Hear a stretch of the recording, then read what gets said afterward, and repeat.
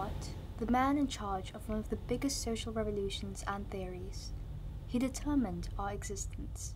I think, therefore I am, is what he said. But I refuse to believe that we should let all the power lie in our minds, because truly, what makes us existent?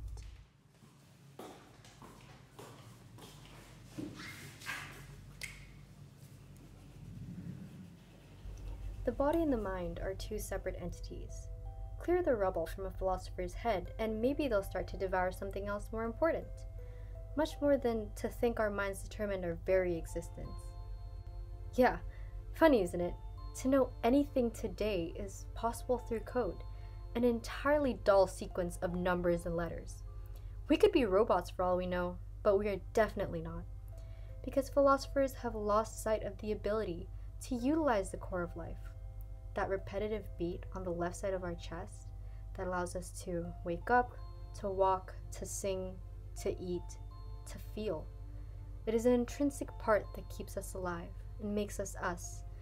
But it seems that we have neglected this to truly prove that we are human. And so, we're closed!